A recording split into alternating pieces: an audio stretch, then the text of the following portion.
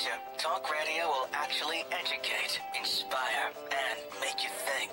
The future is now. Topics and music that affect your life from Universal Broadcasting Network. Tune in at ubnradio.com. She's passionate about telling stories of amazing women who are rocking the world and empowering women to live, love, and thrive. Here's your host, Katherine Gray. Hi, welcome to Live, Love, Thrive, Women's Empowerment Hour, brought to you by 360karma.com. I am fortunate to have on a very funny lady today, Miss Dana Goldberg, who is a professional comedian. And then later in the show, we're going to be talking with Patsy Moore, who is an award-winning recording artist and poet. In fact, we're going to be giving away one of Patsy's books. So the first person that makes a comment on Facebook Live will win that copy of the book. And we'll talk to her later. First up, please give a warm welcome to Dana Goldberg. Good morning. Good morning. Hi, or hi. Afternoon. Yeah. Happy International Women's Day. To you as well. Yay. And everyone out there watching and listening. That's right. That's right. Rock on. I wore my red today. Look at you. I did not. And I didn't wear my blazer. Oh, that wasn't to show you up. Right. It's always to show. I didn't wear my blazer so people could tell us apart. You're blushing, so. It doesn't take much. But that's exciting that we actually have an International Women's Day to recognize this. I think right now more important than ever. More than ever. Yes. More than ever. So I think a lot of people today are like taking off work. They're marching downtown. I keep missing the marches in L.A. Either I'm for the Women's March, I was in Portland, so I marched in Portland. And then today I get to spend the afternoon with you, which is just as good. I feel like we're marching under the table. You all can't see it, but our legs are marching. That's we're right. Marching. That's right. Don't tell what's going on under the table. Oh, sorry. I actually have no pants on. I have no pants on. She said it was radio, and it's from like here up. You got to join Pantsuit Nation. Well, I can only join Suit Nation at that point. That's right. I don't have pants on. Right. That's right. So I know a lot of people probably don't know your humble beginnings of how this fantastic career in comedy started. My humble beginnings started, I did a stand-up set when I was in high school, when I was a senior, 17, and I won, which was interesting. This was a high school talent show, high school right? talent show. I was telling jokes about my boyfriends and why it wasn't working out, and like teachers who knew. Apparently, no wonder some it was people so funny. knew. No kidding. I actually digitized the tape, so I found the tape and I put it on my first DVD. I love it. We put it in the machine, and I was working with some guy digitizing it, and we both went. And I said, I didn't know I was gay yet. And he goes, you couldn't have been. I was wearing a pair of jeans, a button down, and a tie. I looked like Paula Poundstone. And it had polar bears on it, the tie did. And the guy was like, I don't think you could look gayer unless you were wearing a softball glove and a visor. And I was that's like, funny. Yeah, pretty much. Yeah, I used to wear a blazer and a bow tie before I knew, and it was. I'm glad you got rid of the bow tie. Me too. Thanks for. Woo, can't I tell know. it There's all a now. visual. So this high school talent show came up, and you were thinking, I think I'll do comedy. Like, how did that happen? I think I think comedy picked me first. Yeah. And the other thing is like my kindergarten teacher told my mother I was the funniest 5-year-old she'd ever met. I don't know who my competition was, but apparently I was blowing it away when I was 5. I think I've just used humor through my life to get through some hard times and to uncomfortable situations, and it's just something like that I this one? do. No. Like this one. Yeah. The joke should start any minute. No pressure. And so I was like, this is always. I used to listen to tapes. I used to listen to Comic Relief, Billy Crystal, Robin Williams. When you were 4? No, when I was in high school. Yeah. And so I don't think I realized I was actually studying, because I'm listening to all of these tapes and I'm learning it. The guy, the MC at the talent show, introduces me, and I was like, "Give it up for the MC!" Like I had done it 1,000 times. So that's basically how it started, and then I didn't touch a stage for about 8 years. I got my degree in physical education because I'm a lesbian, and it's the law in New Mexico. And then otherwise they'll pull your membership. They will. Yeah, I'll lose my card. So in high school, yes, you did this talent show. You brought down the house. You won first place. I did. Okay. First time I and got then you paid thought, for comedy. hey, maybe this is a career. Not yet. Not yet. Okay. It was always in the back of my head. Right. And I wanted, I went to the university, I got my degree, and then I was bartending, and it kept it kept bugging me and resurfacing. And Yeah. then there's a show that used to come through Albuquerque, which is where I'm from, and it was called Funny Lesbians for a Change, and it raised higher education scholarships for women in the community. And I remember one year going to listen to one of my now colleagues perform, Suzanne Westenhofer. Oh yeah, I love her. And she hit this joke, and the laughter she got, I was like, I want to know what that feels like. Right. I want to know what that feels like. Yeah. So, when I was 26, so 2000. So you stole her joke? No, I'm just I stole her joke. We never do that. It's bad. It's bad karma. Right. 360. Yeah, is what that bad is. karma. Yeah, there's a callback for you. So I went auditioned for the show that she had headlined years later. And they gave me a 7-minute set in front of 650 But wait a minute. people. I remember you skipping. telling me Yes. that you went to audition Oh, and you yes. actually were 8 minutes late I the was. first time, and they wouldn't let you do it. So, yeah, the this is story kind I of a shared tough with story. you. It is. It's I may tear up. I don't know, but so I had been dating a wonderful woman for a short period of time that happened to be a pilot in the military. And the way for her to follow her dream, the fastest way was to enlist and become a pilot. She was one of the first females to ever fly an MC-130. She was a powerhouse. Wow. And so I had talked to her about this dream of wanting to get on stage, and she's like, you have to do it. Like, life is short. You have to do this. I'll go with you. So I went into the audition, and I walked in 5 minutes late, and they said, you're going to have to wait till next year. Oh, my gosh. So I said, okay, I'm going to wait till next year. She and I stopped dating at that time. She'd moved. The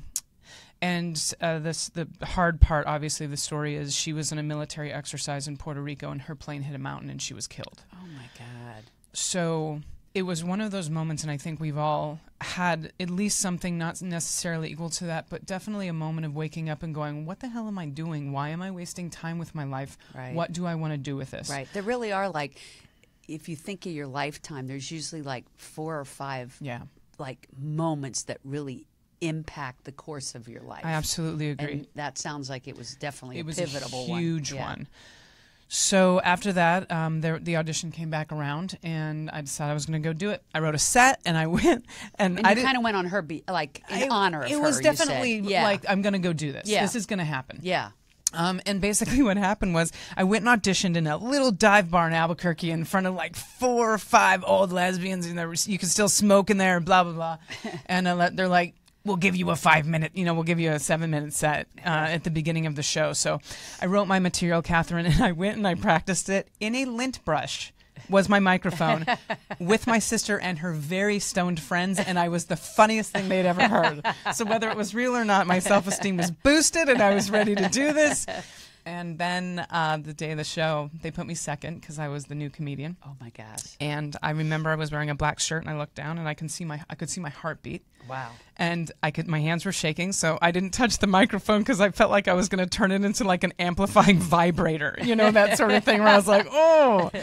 But I hit my first big joke, and in that sold-out theater, I heard the most deafening laughter I'd ever heard, and I was like, what a high! Oh, this is what I'm sure it's what being on drugs feels like. I don't do them. I've never done them. But it's it was. That's how it all started. High. It was best kind of high is amazing. a I felt like I natural could high. fly. Yeah, yeah. 7 minutes, everything hit. People were coming up to me afterwards. Wait, do you asking, remember what that joke was? Oh God, yes. Okay. Okay, so basically, and it's always awkward telling a joke when I'm not on stage, but I'm also going to take off my bracelets because it's making noise. Why not? You don't have any pants on. Yeah, I don't have any pants on. We're just going to keep that there. So basically, the joke was, I'm out. My best friend was not. Yeah. And she said, Dana, if anything ever happened to me, can you get rid of my journals and that Gap bag that's under my bed? So you're going to remember this is like 1994 when we were in high school. Right. So Gap sponsors a lot of things in the gay and lesbian community. Pretty sure they're not the hiding place for sex toys. But wouldn't that be great if they were? I mean, think about this Gap commercial, just some hot lesbian in some wrinkle-free khakis holding a huge vibrator. And it's like dancing to 60s swing music. It's like new wrinkle-free khakis in the Turbo 1600. And then right below it, it'll just have a little caption that says, from our Gap to yours. And the theater exploded. That's good. That's And good. it was one of the first jokes I'd Still ever a good written. joke. Thank you. It was one of the first jokes I'd ever written. And then after that, it was, there was a joke about rainbow trout, the bumper stickers we used to have on the back of our cars that said, like, I heart the rainbow flag. And my friend of mine put it right next to his Jesus fish. And so he said he was going to come out to his family. And I was like, what happened? He goes, he congratulated me and bought me a fishing pole. And I was like, didn't you tell me you were gay? And he said, no, I told him it was a bumper sticker that says, I love rainbow trout. So It was jokes that were written about like my friends and my family at the time. Nothing is funnier than real life, right? No, nothing. Yeah. You got to tweak it a little bit. Yeah. I tell jokes about relationships on stage and people I've been involved with in my family, and I'll always tweak the joke enough that people don't know exactly who I'm speaking of, or if it's in present time, because I'm not the comic that wants to tear people apart on stage. Right. And I want to protect the guilty. You know what I mean? By changing their names and things like that. So. Right. Yeah. I've heard your sets, and they're always like this real life thing about when, the people you've dated and blah, blah, blah. And it's very funny. Thank you, Catherine, very much. So, I know you use this gift for good, and you do things like HRC, and you put together a fundraiser in New Mexico, right, for the AIDS Foundation. Yeah, which is really awesome. I've got a show in Albuquerque on April 15th. It's called the Southwest Funny Fest, and it's in its 11th year. And so what I've done over the years is the AIDS Foundation. And you started this? I started this 11 years ago, and in the same theater that I did my first set. Oh my gosh, this one you're telling us yes. about? Oh, so wow. the theater I started really my cool. career in, I've brought this back. So basically what happened was that show kind of went defunct. Yeah. And the producers had moved to different places, or they broke up, as lesbians do. And I decided, you know what, I know the community's here. I know they will come out for this. So I decided I was going to host each year, do a small set, and bring in 3 of my headlining female comics from around the country. Oh, fabulous. So Because it's all women. All women. And there was one year that we did an LGBT version, and I brought in an incredible funny male comedian named Jason Duty, and a very funny trans comic named Ian Harvey. I don't know if you've ever met Ian, but he's lovely. He was on Transparent and things like that. Yeah. Long and short, in our career and in my field, men headline. That's what happens. It's rare that you will see more than one female on a bill, much less a female headlining in a club. It's gotten much better. Well, there's two interesting things about what you're saying. One is, have you been watching the Rise Up? I did. I saw the first one. I have not seen the second two. Yeah, it's amazing. Yeah. And one of the things is about how the lesbian community came up to the plate when the AIDS crisis happened. Right. And I know personally I went to so many fundraisers for that. And so that's what I think, number one, is cool that you're having 4 female comedians raising money for the AIDS Foundation, which really is supportive of our male friends. Well, and we're all connected. And we're all touched by that. Right. Either we know someone that that has the virus, or I did the AIDS ride. I rode a bicycle from San Francisco to Los Angeles and broke my vagina. Is basically what happened. It's 545 miles. Yeah, the Gap ought to take care of that. But it's one of those things that I want to give back to the organizations and the people that support me. And I have a ton of mainstream fans, straight fans, if you will, and allies and things like that. And my comedy, I think, and a lot of people would agree, funny is funny. Yeah. And especially in this day and age, the fact that I'm a lesbian becomes very secondary because it's less taboo than it used to be. Right. And also, too, you're Jewish. You talk about that. I talk about that. Now, your mom raised you. Yes, she did. As a single mom, right? Did. Yeah. So, and you were telling me, like in high school, like it would be hard to imagine, but that you were bullied, and so many listeners, I think, relate to that. So many kids didn't like high school or were bullied, and what is it that? Why do you think you were bullied? You told me you were a tomboy. You were in the band. Definitely a tomboy. I was in marching band, although I was section leader of the drum line, so I was friends with the cheerleaders. This is the thing. Wait, so you were a Jewish lesbian nerd, basically? Well, yeah, I know. Okay, now I get it. You don't understand why I was bullied? Let's spell this out for the listeners.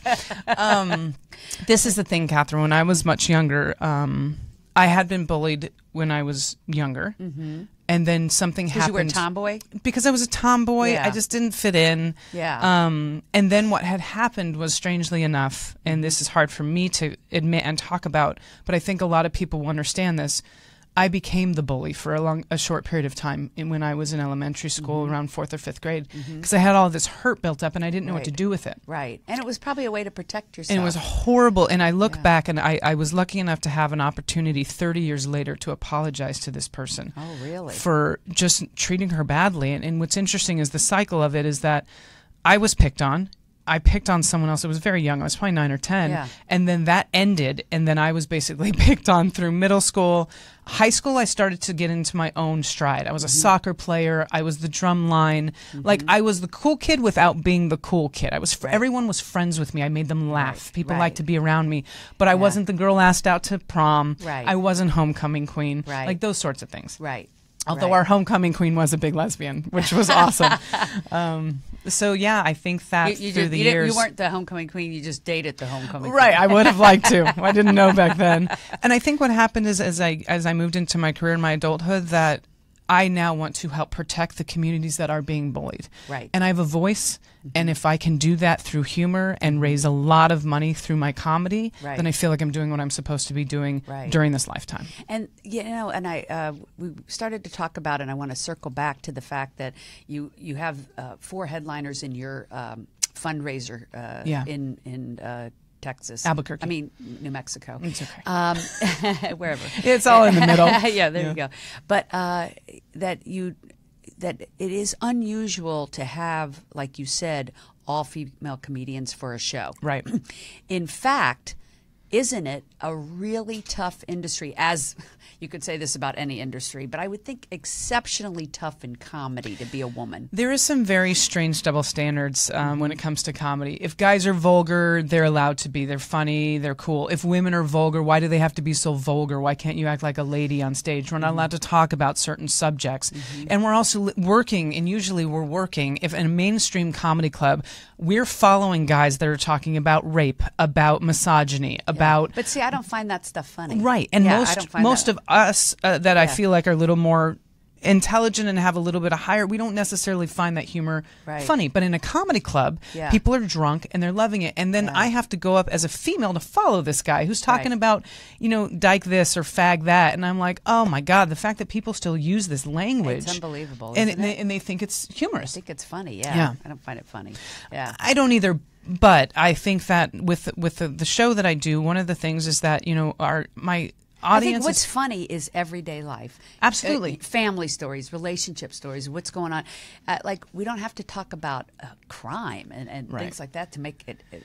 What is funny about that? I don't understand. But everyday life, hilarious. And this is the thing about comedy. Whether it's you or anyone else, the only reason I can make you laugh, Catherine, is because you can see yourself in my material or you can imagine it happening. Right. So I create that bridge for people. I give them permission to laugh at things they wouldn't normally laugh at, or I connect dots with things that they are like, of course there's humor there. Right. Because right now, I mean, trust me, we could talk about a lot of shit that's going on that a lot of people are having a very hard time finding humor in. Right. I think the political atmosphere, just life in general, crime. Well, personally, I don't hear anybody talking about politics. Never. I don't even know who's in the office, White House. Who is that? Yeah.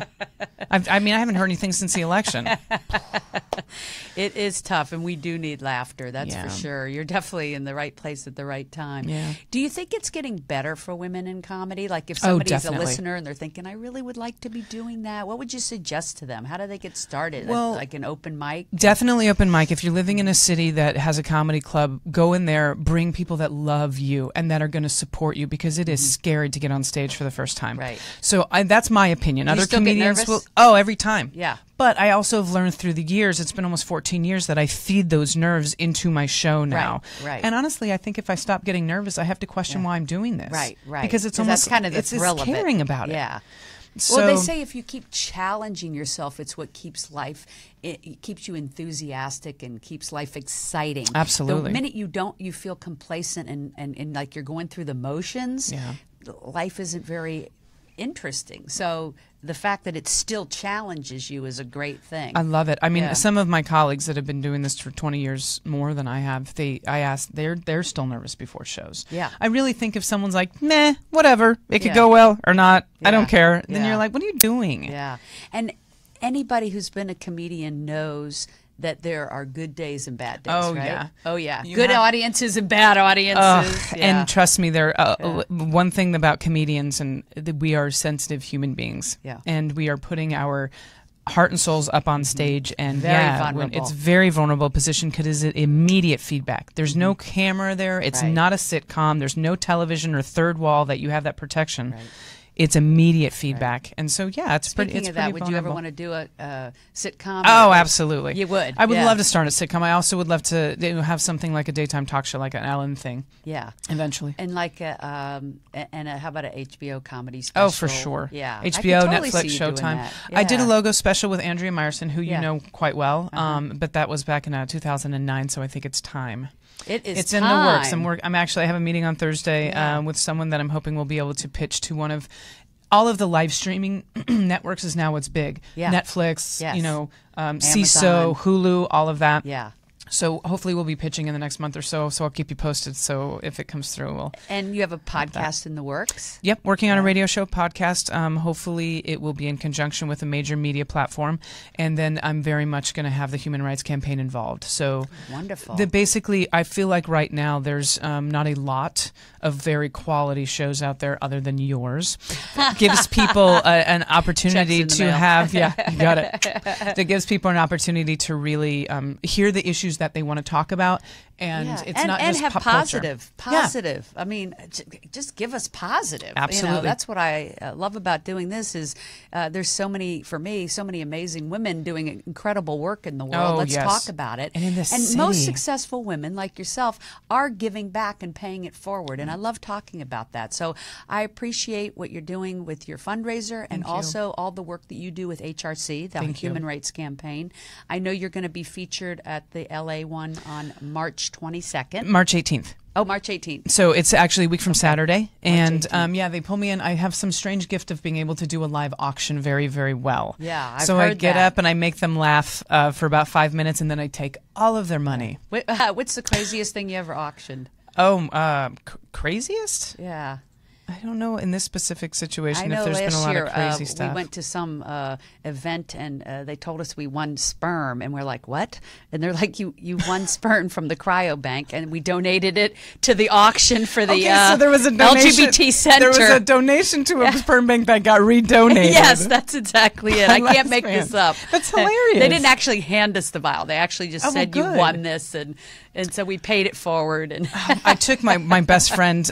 She went and had gotten IVF done, so she had the big frozen thing of sperm. Yeah. And we had to carry it with us and go to a restaurant. So Yeah. I walked up and they were like, "How many?" And I was like, 3 million.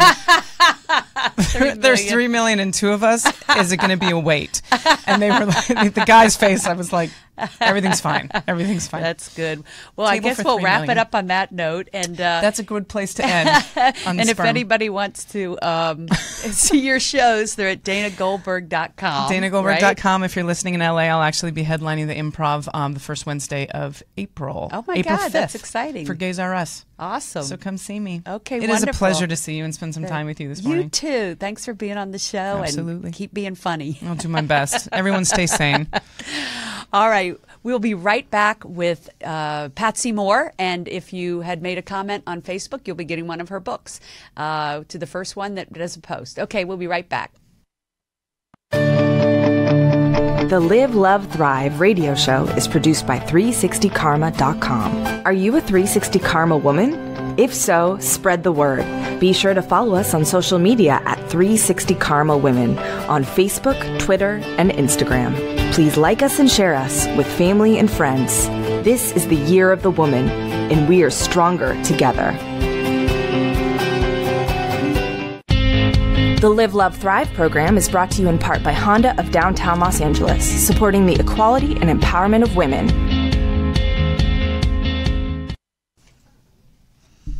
And we are back. Welcome, Patsy Moore. Hi, Patsy. How are you? Hi, Catherine. Happy International Women's Day. I know. How fabulous is that? It's really fabulous. Yep. I Got on my now love have button to- in red. Yes, I Yeah. forgot to do the red thing.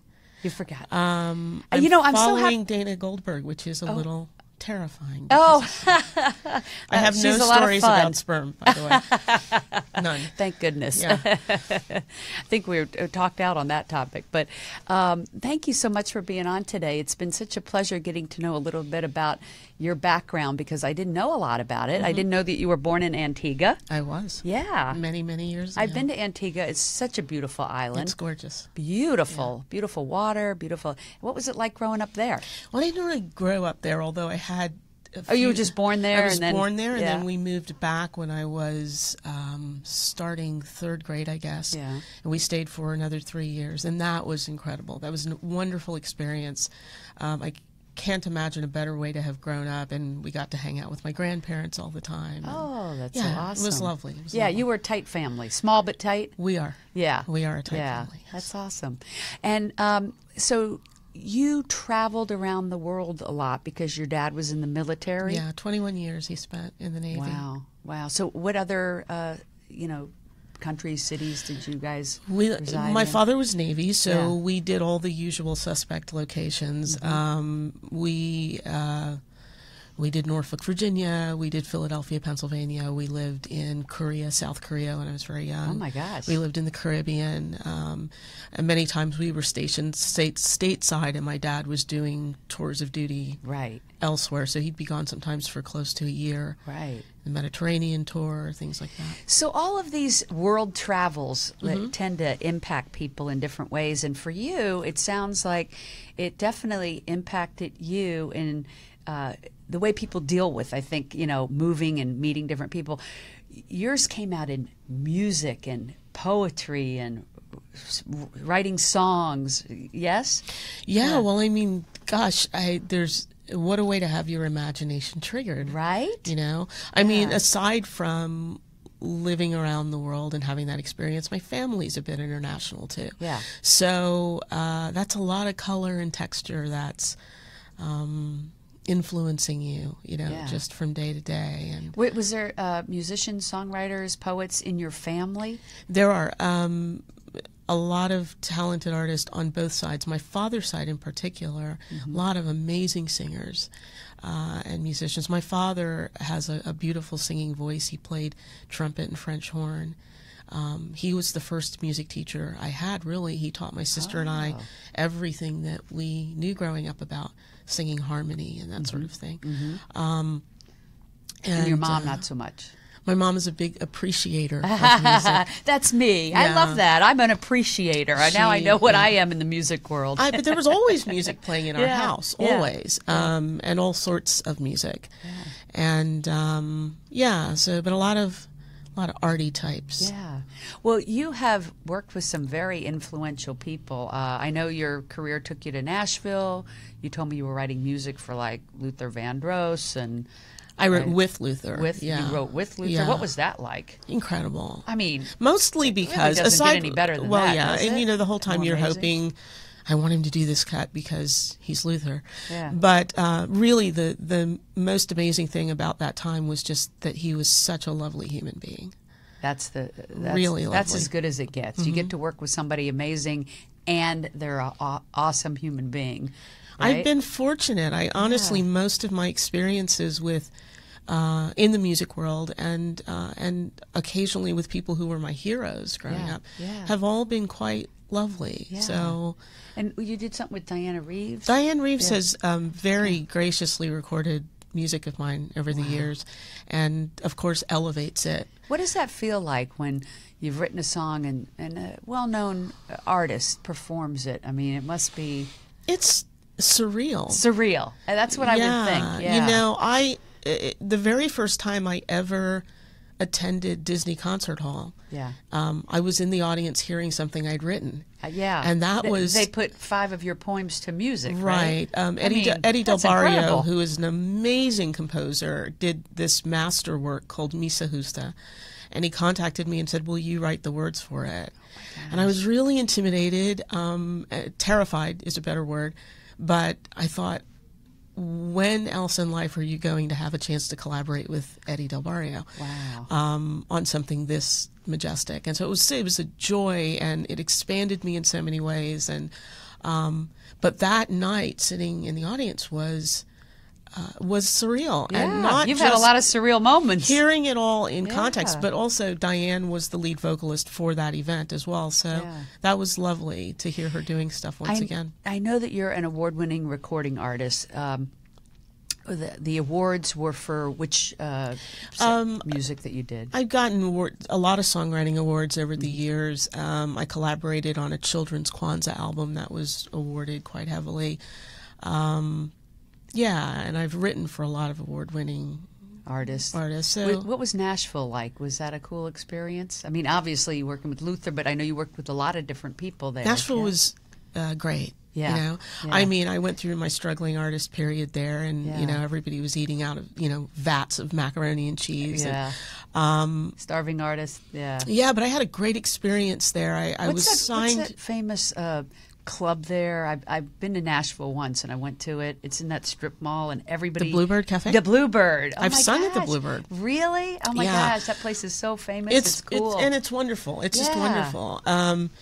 Yeah, I mean, Nashville, I had the good fortune of being signed to a smaller publishing company, and so it was very much like a family. But we really had that whole brill building experience where we would sometimes crash there for 2 or 3 days at a time, writing and having because when you're doing what you love, working for 2 no or 3 time. days without sleep is nothing, I was also right? substantially younger. But, Yeah.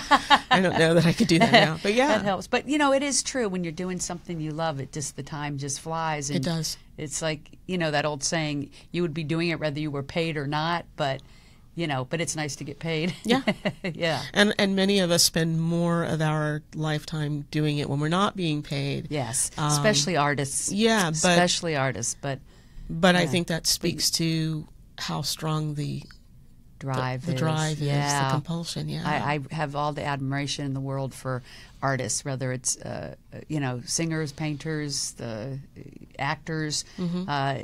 They really they have gifts, and it is such a struggle in those arenas for most of them, not all, but a lot of people. It can be. It can be. But you've had an amazing career, and I know you also have a company with Mar Hobbs where you guys create music for, like, scores for films and We whatnot. do. Yeah, we have a small outfit called Papa Chewy Media, and we do score for TV, film, commercials, games, and then we also compose together under the name Glass Kid, not only doing scoring but writing songs for other artists. And Mar is a brilliant musician and composer. She is, and a wonderful human being. And a wonderful human being. Yeah. She is. Yeah. Awesome. Yeah. And is there something that you like the most? Because I know you're so eclectic. You do poetry, you do songwriting, filmmaking. I mean, you do all of these different things. Is there something that's your favorite? Whatever I'm doing at the moment. Yeah. Right now it's filming. Yeah. I'm working on a couple of film projects, and that is really exciting for me. But really, whatever. I relate to that. Yeah. Right. Yeah. Whatever I'm in the moment is exciting and all-consuming. Yeah. And The my joy is in passion. the present. Yeah, it's all. Right. We talked about this before, but for me, it's all storytelling. Yes. That's really what I'm doing. Is I'm telling stories. Right. That's what we are. Right. Storytellers. I And love that too. on any given day or in any given month, I might be telling my story through film, but I might be telling it through poetry. I might be telling it through music. How wonderful, though, that you have all those outlets. It is wonderful. Some people are a it's good exciting. songwriter. Some people are a good filmmaker. Some people are a poet. But you're all of these things. And I know you were sharing with me that maybe all the travel around the world helped you to, pull that out of yourself. It is such a wonderful thing to get to meet all different cultures and all different people and have it influence you. And like you said, but we're all more the same than we are different. Well, we are, and that's the most interesting thing about having a life that's rich with diversity. You celebrate these unique expressions that we each are, and then at the end of the day, you realize, but we're kind of all the same, right? So I think we're all the same as far as our souls. We all want love, and we all want these same things as far as our soul. The thing that's different is our cultures and the way we practice things or do things, the food we eat, or the steps that we take every day on a daily basis, whether it be meditation or whatever it is, praying or But what we need to do is look past the cultural differences and see each other as souls. Yeah. beyond the human being part of it. And celebrate the differences. They're wonderful. They make Celebrate life it. interesting. Doesn't it make it so interesting? That's why I've always been a Absolutely city interesting. girl. You Yeah. know, Me I've too. lived in D.C., Miami, New York, L.A., and I love the eclecticness of the city. I agree with you. But, you know, for people that don't live in that, you know, I think what people don't know, they fear. And rather than fear it, it would be so wonderful for everyone to embrace it. And I don't know what brings those walls down, but I do Well, know. artists do, I a was lot of just going to times. say, Yeah. but music and film and storytelling, even like this program, I think this is what helps people to get to know people that they otherwise wouldn't get to know in their own circle or their own city. Absolutely. I mean, artists have been playing that role forever, right? Yeah. Pulling these things out of the shadows, these things that are hidden, and then when you see them in the light, there's nothing to fear at all. Right. And often right. there's quite a bit to fall in love with. Absolutely. I mean, I think it's Marianne Williamson that said, you know, at any given time, you're either in fear or in your place of love. You cannot coexist with both. No. And so people have to determine at this tumultuous time, do they want to live in fear or do they want to live in a love space? And obviously the love space feels a whole lot better. Well, I can't see know- any good that comes out of the fear. There isn't. None. Ever. None. Ever. Yeah. You know, as a creative, I start from that place of love first. Yes. And I create from that place, and I believe that it informs what you do, right? When you show up Absolutely. that way. Yeah, your very essence is that. Oh, well, Yeah. that's a lovely thing to hear. Yeah. I would hope so. Yeah. I spend a lot of time when I'm not creating myself, finding ways to encourage the creative in others. So And that's so important too. it is important. You know, It's I very say that important. all the time that the best way to get you want is to help other people get what they want, because that's what creates the good karma, is helping other people. And when you're helping other people, you know, the funny thing is you think you're helping other people, but actually by helping them, you help yourself. Yeah. It's so rewarding. It's, you know, it's such an amazing feeling to help someone else with their career or Yeah. connection or whatever the case may be. Whatever's going on. Yeah. That's So- why we're here. That's why we're here. Right? I love that that saying of Ram Dass's, we're all just walking each other home. Ah, I like That's that. what we're doing. I hadn't heard that. I like that. Now, I know you had some physical challenges, and so, you know, just about everybody, I think, in their lifetime at some point has some physical challenges. And I know that that's been something that you've had to overcome. And why don't we talk a little bit about that? Sure, I'm overcoming today, actually. Yeah. So, yeah, you know what? I'll tell you, I say this often, but I say it often because I feel it deeply. Whatever the situation is, whatever the circumstances are that confront you, in my case, medical disorders, issues, you have no choice but to be informed by them. They Right. impact your day-to-day. Yeah. You do have a choice, though, as to whether or not they define you. Right. And so there is a difference between being informed by something and being defined by it. Right. I make a choice every day to not be defined by things that would be perceived as limiting, Right. disordered, Right. Problematic. Right. And And instead, you have some pretty big challenges. I know They've been large. You're a cancer survivor. I am a cancer survivor. And then you've had a couple other things to and deal I, with. I live with a couple of autoimmune disorders.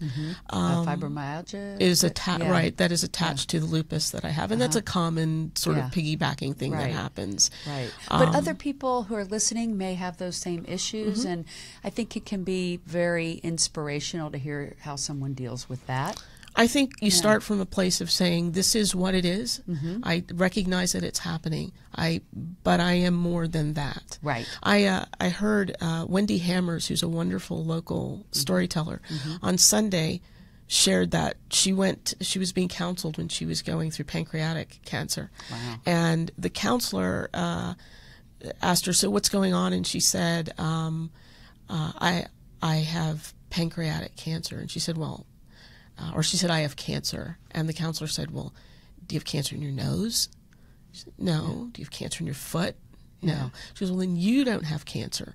Your pancreas has an incidence of cancer, but that's you a don't. great explanation. And so it's so in other words, not defining herself by it. right, understanding that here's saying. a circumstance, here's a situation. Right. We will deal with it wisely. Right. We And will- you're saying don't ignore it, take care of Oh, it. no. Right. Of course take not. care of it, but don't let it be everything that you think about. You know, I have a friend that had pancreatic cancer, and actually, she started the local group in New York called Live, Love, Thrive, and that's where we got the name of the show. Okay. Her name's Barbara Lentini, and she started a local grassroots group for people with cancer because she felt like a lot of the cancer groups, they got the women together, and they would just talk negatively about the Right. cancer, and she said it was so depressing. So she created this group that was all about positivity, about living with and surviving cancer, and using Reiki and meditation and Sure. all these holistic tools to help people get better. And a lot of people are beating cancer. I've had a guest on that was told they had 2 months to live, and that was 15 years ago, Beverly Hyman Feed, who does a TED Talk about it. And she's amazing, and a lot of people are beating cancer, every kind of cancer, even pancreatic. So Here's the thing about I Yeah. was there was a point in my life where I was told that I might have 6 months. Oh my And that gosh. was over a decade ago. wow. So there You go, is girl. here's the thing about creativity. Yeah. It extends beyond artistry. Yeah. Right. We're constantly creating just Yeah. with our thought life. Right. We're creating so much of our existence just based on the thoughts from which we proceed. And let me just interject, those thoughts are a choice. And that's exactly what you're saying. That's exactly what I'm saying. And Exactly. so I'm not at all glib about what it is to receive certain diagnoses and to deal with Right. the physical implications of them and all of. I recognize that. I Right. live there, but I can tell you experientially that what you believe about your situation has an enormous impact on how you proceed through that situation. Oh, sure. You have to It be actually able, impacts your DNA and your cells. your cells. What you it think. absolutely controls your cells. Absolutely. And Yeah. so I spend my days reminding myself of the part of me that is whole and complete and not just healthy? surviving but thriving, living, loving, and thriving. Yes, Right. and healthy. Yeah. And I cannot tell you how many times doctors have looked at me and said, I don't even know how you're, and it's like, because this is my choice. Wow. And you have such a strong will to do the artistic things that you're doing, writing your music and doing your poetry. And I know you have this really cool multimedia project that you're working on. Yeah. That, I love it. I always think in life, we do so many different things, but it always culminates in something. All lands in one place. Yeah. And so that's kind of what you're doing right now is you're doing this multimedia. I think it's music, film, and poetry all in all this multimedia together. project. Yeah, it's a virtual installation. It's been in the slow making for almost 4 years. Wow. There It's is called The Way Back? It's called The Way Home. Well, it's the full thing is called Home. Home. But there is a book that is a part of it. It's a collection of poetry and impressionist stories that actually will begin its release a week from today. And that's called The Way Home. And that's called The Way Home. Right. And we're going to release that early. Giving away one of your books, which is Things I've Come to Realize Yeah, in the past few days, yeah. which are your social media posts, which are really cool posts about life in general, your priorities, your health, your relationships. Wonderful book. I have it. Thank you. And we're giving it away. In fact, the first one to post was Denise Kahn. Denise so Kahn. Denise will be getting a copy of your book. Wonderful. Thank you for I shall donating sign that that today. for Denise Kahn. Okay, great. Wonderful. We'll have to have her ping us with her address, and we'll send that off. Thank you for tuning in, Denise, and everyone else. Thank you. So how can people find out about this virtual installation? They're going to be able to see it online and possibly, you told me, maybe in person. Maybe. Yeah, there's someone who's begun speaking with me about the possibility of doing it in a small local gallery and then possibly even seeing if that could travel. But it will start off online. And When do you anticipate that? When should we be looking for that? I think the full thing will probably be ready, if not by the end of this year, at the very top of next year. Okay. But what we're doing is releasing individual components of it cool. to help pay for the finishing of the full project. So you're still raising funds Still for raising it. funds for it. Okay. So, but it does include Is a that on, documentary film. Where would they find that? On GoFundMe or Indiegogo, or where are you? We were originally on Indiegogo. Okay. Deciding now if we're going to continue doing that route or doing something that's completely of our own making. Okay. So what would people Google to find that? It's home or... It's home, but you can just go to patsymoore.com. Oh, and okay, we'll great. be posting updates.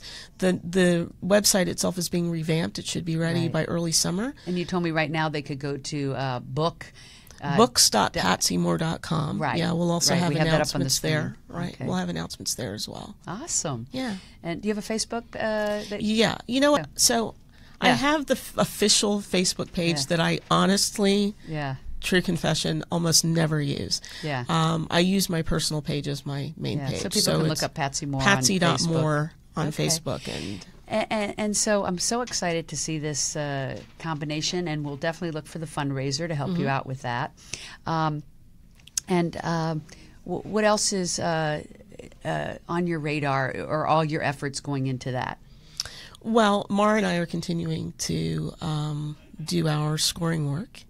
So if somebody has a film out there that they need a score, that needs score, please contact right, us. That's what you guys do. Yeah, you can powwow at Papa Chewy Media, CHUY.com. Cool. And and I know we're about to wrap up, but how do you score a film? You watch the film and then you decide what kind of vibe to put into it? That's got to be fascinating. I love it. Yeah. Because I get to marry the two things that I love the most, which is film and music. Yeah. You work really closely with the director, sometimes the producers involved. It's a great exchange of creative ideas, and you're always on that fine line between the music that's actually lifting the scene for the audience, and at the same time being transparent enough that it's not overwhelming what's happening. Okay. Well, I'm looking so forward to the film, the music, the poetry of your multimedia home. I know it's about how people need home, want home, talk about Search home, for it. search for home. And it's sort a of beautiful built thing. out of the arc of a love affair and how we often search for home in one another. I love that. What a wonderful way for us to end our conversation. Thank you for being here. Thank you. And we're going to take it home. Awesome.